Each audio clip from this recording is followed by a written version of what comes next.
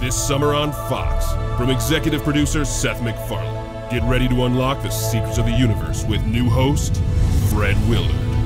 Planets are technically fat circles. Cosmos. This time with less science and the facts and the cartoons that they were doing. Did you know there are almost 17,000 stars in the entire universe? That's approximately one for every resident of Pittsburgh. You tell him, Fred. Astronomers recently discovered that comets are merely asteroids that are freaking out for some reason. Go get him, Fred. Our sun is so huge, it could fit 2 Chinas. And that's almost 7 Indianas. The cosmos is vast. The cosmos is mysterious. The cosmos is no match for funny man, veteran actor, and guy who once owned a telescope as a child, Fred Willard. People wonder why I'm hosting this show instead of Neil deGrasse Tyson. It's because real scientists are too confusing.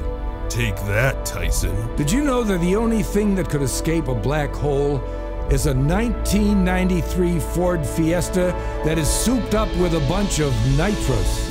Pluto is so far away, you could lay end to end over 100 times and still only be halfway there.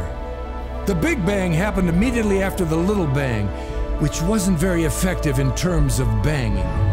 Never before has the cosmos been so fascinating. I mean, who needs science when you have a paid actor? I was in Wall-E. That was set in space. I was also in Ally McBeal, which was set in Boston. And that's interesting because space is like the Boston of space.